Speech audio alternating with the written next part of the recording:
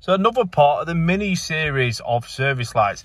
This one is a 2020 Polo GTI. So this model is from late 17 up until the present day. If it looks like this, it's not quite the fully digital dash, but it's not far off. And then this is the service reset for you.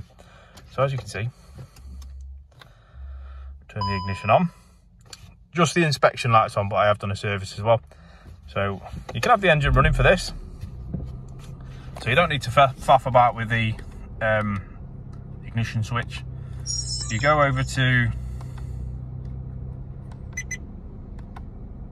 driving data, and then you go all the way down to range. So range needs to be in the middle of the screen, exactly like that. Then we press and hold. Okay. So press and hold. You want to be about 10 seconds.